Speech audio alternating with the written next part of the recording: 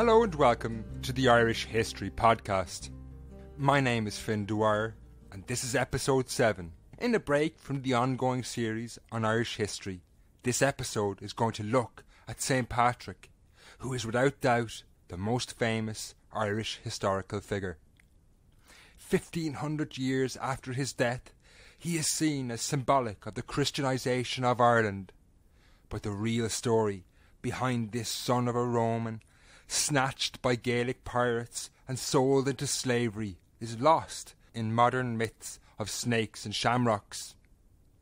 In this episode of the Irish History Podcast, we'll delve deep into the declining Roman Empire and early medieval Ireland to see who St. Patrick really was and how Ireland was Christianised. Patrick today symbolises the conversion of Ireland from paganism to Christianity. However, the story of Ireland's conversion is far more interesting than the life of just one man.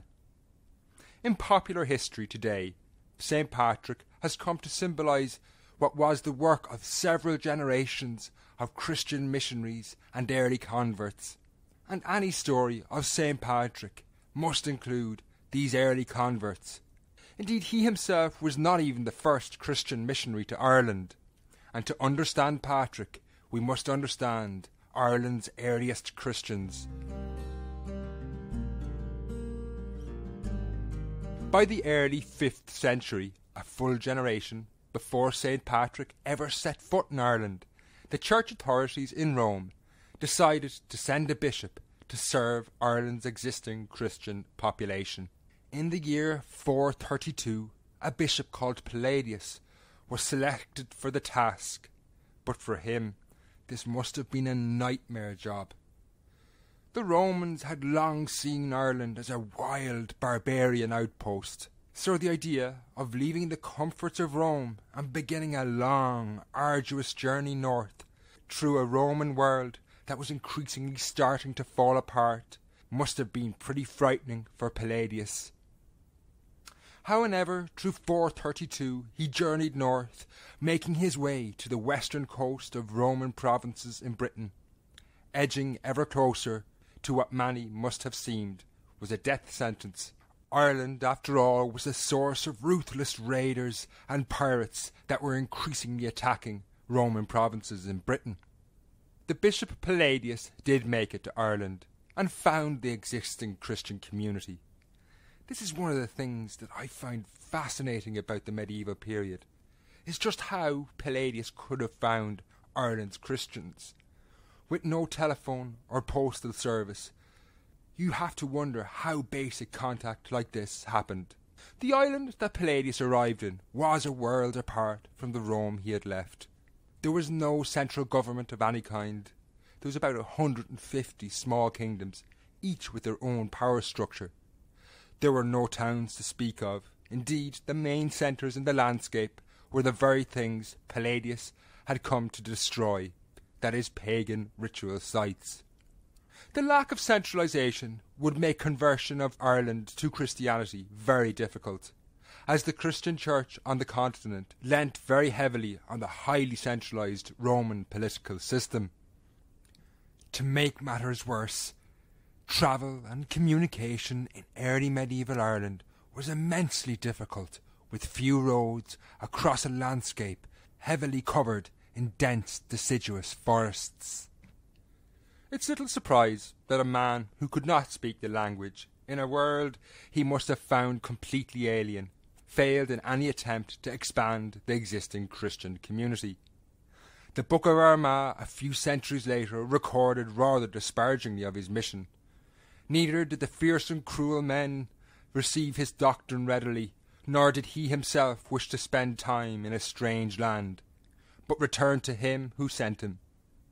As Palladius returned to him who sent him, he must have thought that Ireland was destined to continue as a pagan outpost.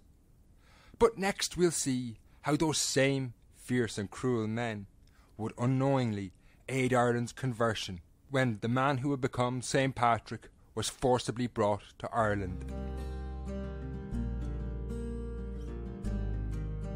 Through the 5th century, Roman power across Europe declined.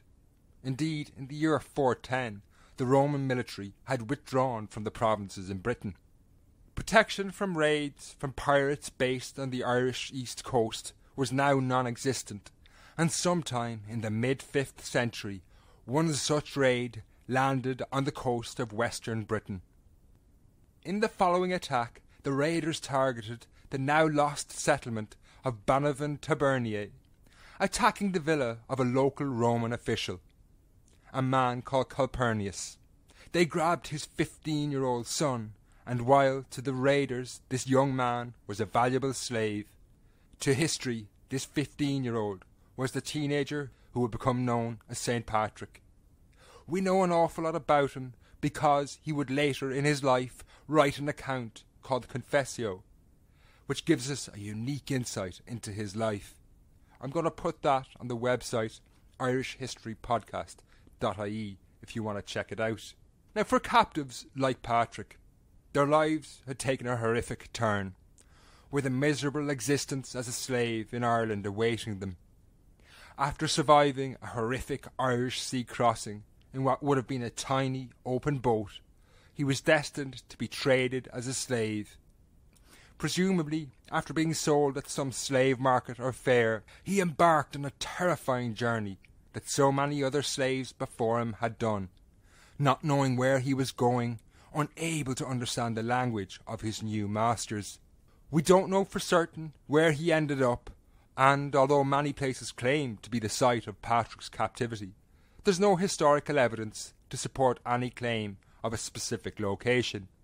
It's most likely he was taken north, as it seems it was to this area he would return later in life as a missionary. Now, as you can imagine, his life as a slave was incredibly difficult. Later in life he would recall that he had to stay out in the forests and on the mountain, and I would wake up before daylight to pray in the snow, in icy coldness, in rain. When he had been captured, it seems that Patrick was not devout, but it was during his captivity in Ireland his faith grew. As he said himself in the work The Confessio, more and more did the love of God and my fear of him and faith increased. His increased Christian beliefs seem to have been the motivating factor for escaping, and after spending 6 years as a slave in Ireland, he claimed God appeared to him in a vision to escape.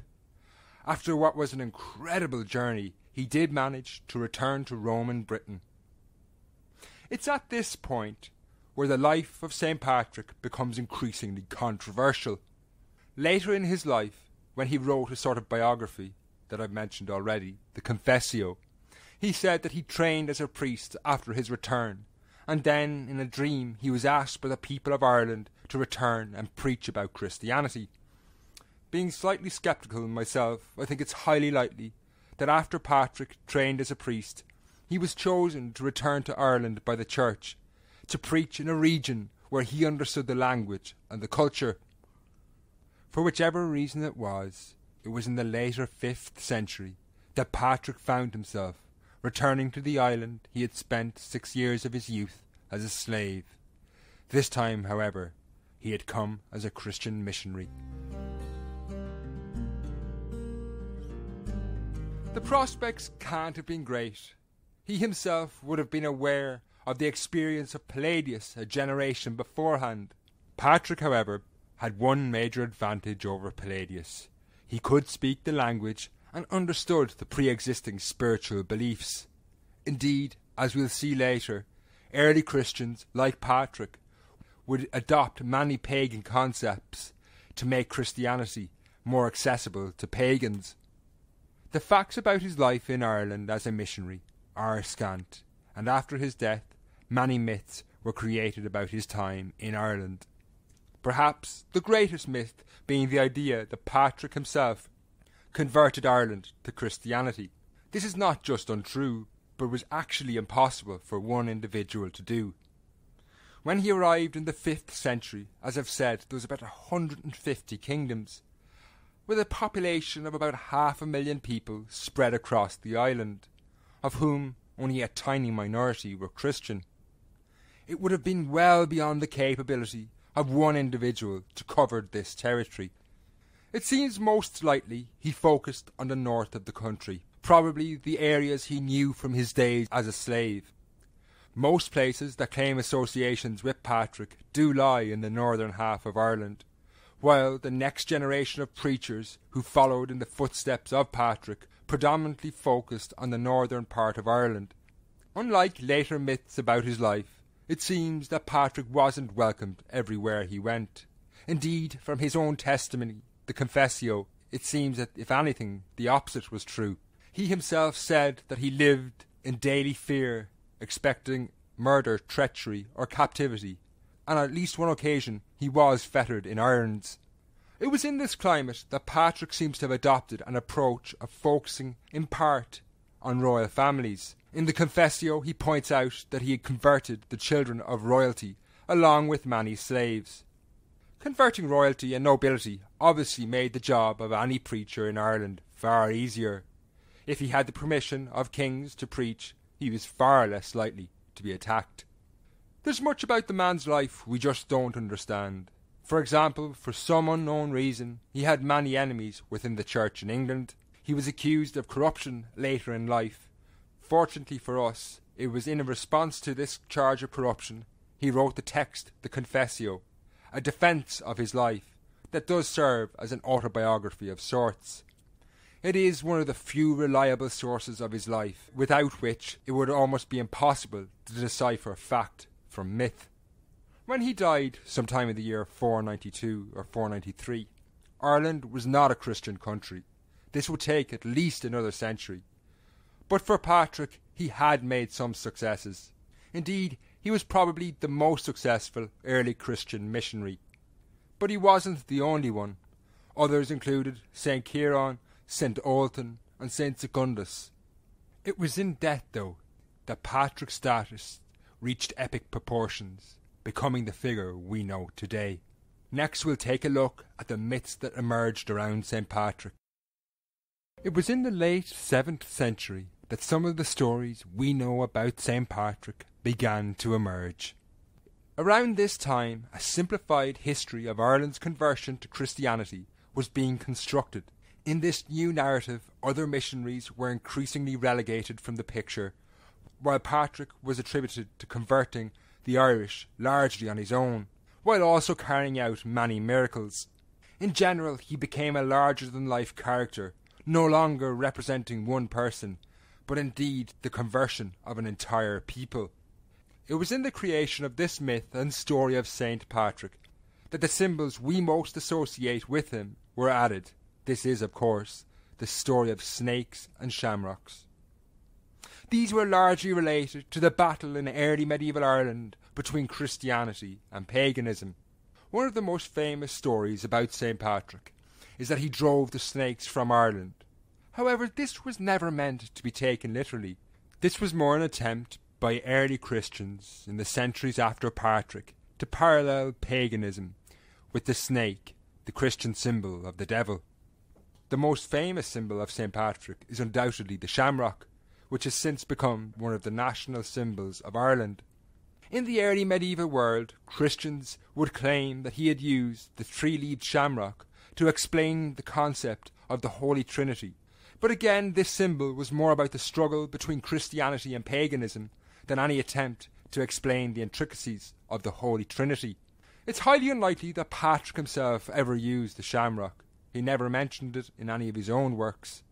The shamrock traditionally was an important symbol in pagan society, and it was just one of the many pagan symbols adopted by early Christians in Ireland to assist the conversion process. It's easy to see how a 7th century monk decided to Christianize the symbol of the shamrock by associating it with the increasingly popular and mythical figure St. Patrick was becoming. After co-opting some aspects of the pagan religion and using their symbols, Christianity began to edge out paganism in the late 6th century. It was between the 7th and 9th centuries that Christianity in Ireland would flourish in what has been called the Golden Age of Irish Christianity. Indeed, in an ironic twist, it would be monks whose ancestors had been converted by Patrick who would end up leading the reconversion of Patrick's homeland, which had reverted to paganism after an Anglo-Saxon invasion. In episode 8 we will return to the story of Irish history, picking up in the year 944 when a civil war breaks out in Ireland's most powerful kingdom. Finally, don't forget to contact me if you're interested in coming on the tour of Gaelic and Viking Dublin.